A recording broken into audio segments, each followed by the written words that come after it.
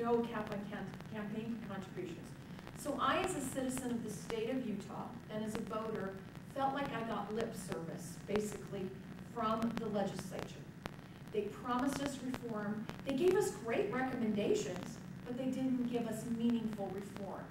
I believe it is time for the public to put pressure on the legislature, because the governor can say, we want you to do this, but because of separation of powers, the governor can't force ethical reform. But I think if we as the public put pressure on the legislature, and we say, it is time for you to reform, or else we're going to make sure that we make you do that by making it as an initiative and saying, we want reform. Because obviously 86% of the public that says we want reform doesn't mean anything to them until we get it on the ballot. So I believe that it's time to change our culture.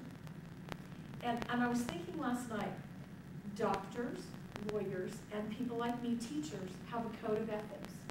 Why doesn't our legislature have a code of ethics?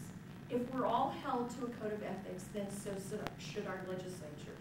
And I believe that you should support this initiative, that we should get the petitions out, that we should get people signing it, and it's about time that we hold legislators up to the same lens as we hold up to everybody else.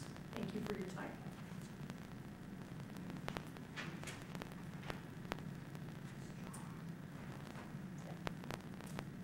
Let me just tell you very quickly that in order to get this on the ballot, this initiative on the ballot, we need to gather signatures. We have a couple of people who volunteered.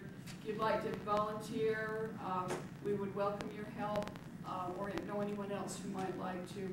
Just, I'll tell you very quickly that we need to have, I have to look at my notes, that we need to have valid signatures equal to 10% of the number of voters who voted for the governor in the last gubernatorial election.